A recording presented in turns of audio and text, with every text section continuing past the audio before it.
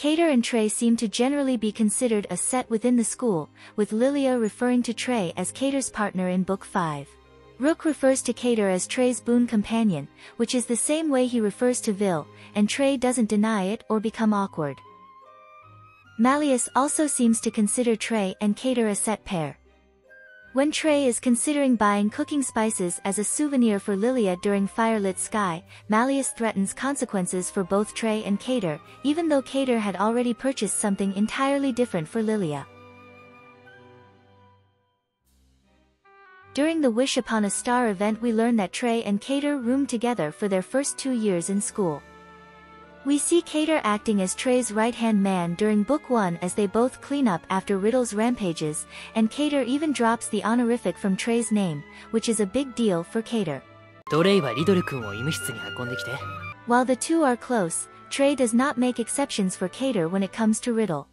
When Riddle makes a 300-page study guide for Cater that Cater fails to memorize within 2 days, Trey tells him that he needs to put some effort into his memorization, because Riddle took a lot of time out of his busy schedule to help. When Riddle catches Cater cheating during PE and Cater tries to talk himself out of it, Trey intervenes and tells him to give up. Cater calls him out for this, but Trey insists that he stepped in because Riddle would have given him a worse punishment if Cater had continued to try and lie his way out of the situation, so he was actually helping. In one of their earliest interactions with Deuce, Ace, Grim and the Prefect, Trey explains Cater's use of nicknames for others on his behalf, and asks him to take it down a notch when Cater asks for the Prefect's contact information, inviting them out to go and purchase a smartphone together. When Cater asks to spend the night at Ramshackle with Ace and Deuce, Trey turns him down.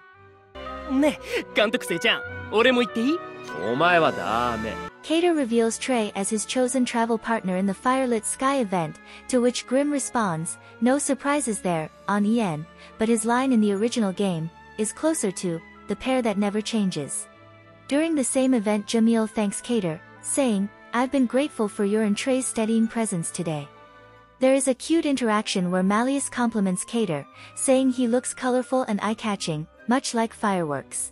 Trey is revealed to have been standing awkwardly nearby, watching. Cater assures him that he looks great, too. Trey also says that Cater is big on astrology, is right a lot of the time and has told his fortune before, and is usually the one who smooths things over at Heartslabyul when there's an issue or when students are in trouble. Trey recommends that the Prefect go to Cater if they want to know how to get along with their classmates, as he has a ton of friends, and says that Cater won't stop asking him if there's a trick to growing taller. He also says that he is always surprised by Cater's ability to sweet-talk his way out of things, and seems familiar with Cater's issues at home. When Cater comments on Jamil being driven half-neurotic by Column, Trey responds, "That's funny coming from you." Cater says that going home for winter break is kind of a drag because of his older sisters and says he wishes he could stay over at Trey's house instead. Trey says he'd be welcome, but when he reminds Cater how winter is the patisserie's busiest time of the year, Cater relents. Cater is very supportive of Trey during Vargas Camp too. Cater tells Trey he will be sure to post some nice pics of him during Firelit Sky, to which Trey responds, "I don't need the other guys in the dorm teasing me again." We see in a vignette that Trey follows Cater on Magicam. Trey is often concerned about being embarrassed, which is an interesting balance to Cater's love of attention. While Trey spends part of the Wish Upon a Star event actively hiding from people out of embarrassment, Cater says, "What could be better than getting fawned over everywhere you go?" Trey has a voice line of, "Somewhere along the way I started hanging out with Cater more often. It's nice, because I can be myself around him," insinuating that the embarrassment he feels around others he might not feel around Cater. This may tie into how Trey will actually push back against Cater's teasing instead of playing along like he does with other characters. He asks Cater to not procure pictures from their first day of school, pushes back against Cater's request to take a picture with him during the Wish Upon a Star event, is reluctant to go along when Cater proposes a bet and admonishes him for treating Malleus's participation in Firelit Sky too lightly. When Cater teases Trey about Rook's nickname for him of Chevalier de Roses, Trey says, "Cater, I'm going to get cross with you," which is also very rare for the famously mild-mannered Trey.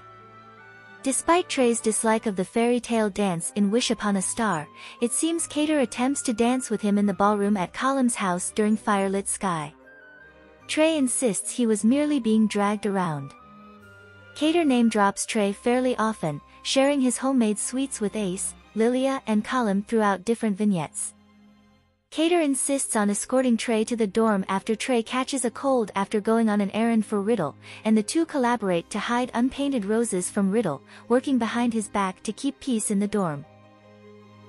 During the opening ceremonies they bet to see who can guess what new students will be sorted into Heartslabyul. Cater loses and is assigned the task of looking after the new students during the welcoming party. After some ups and downs with Cater, the vignette ends with him observing that Trey went to the showers without waiting for him.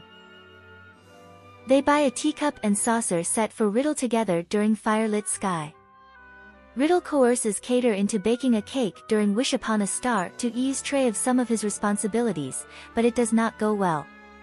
Trey goes to Cater's rescue despite Riddle's protests, ultimately turning the situation into an opportunity to grant his own star-sending wish. Cater calls him one slick customer.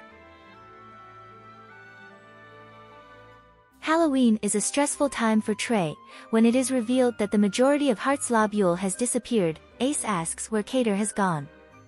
Trey does not respond. Riddle explains that Cater cannot be found and Ace reacts with, "Oh geez." Vargas Camp 2 is similarly very stressful for Trey.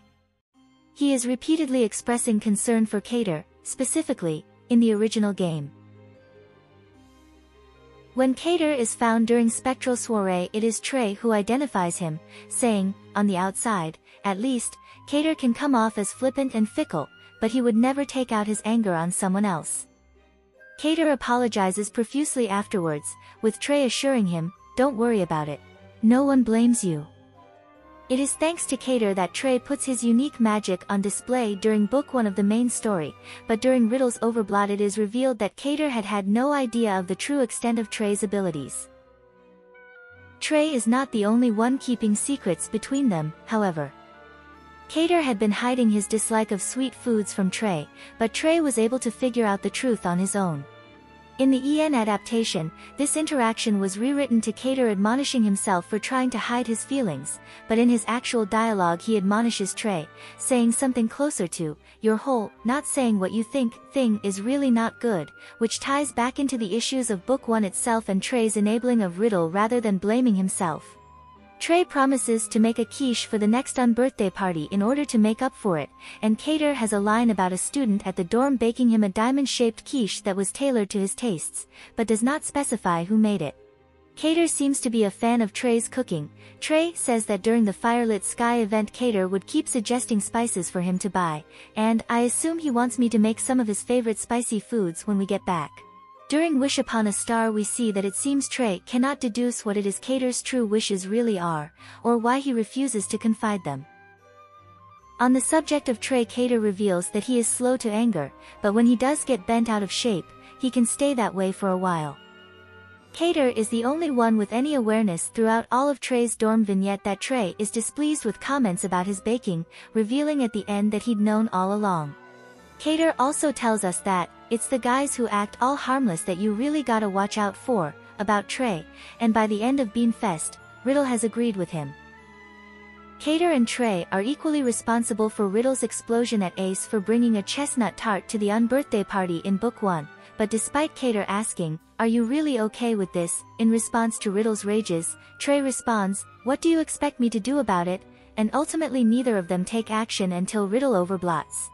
Cater does go after Trey again for giving Riddle's foul mood a pass, asking if Trey has pampered Riddle like that since they were kids. Cater says, "I haven't been around you guys that long, but doesn't it ever get exhausting?" But Trey insists that Cater would be the same if Cater had ever met Riddle's mother.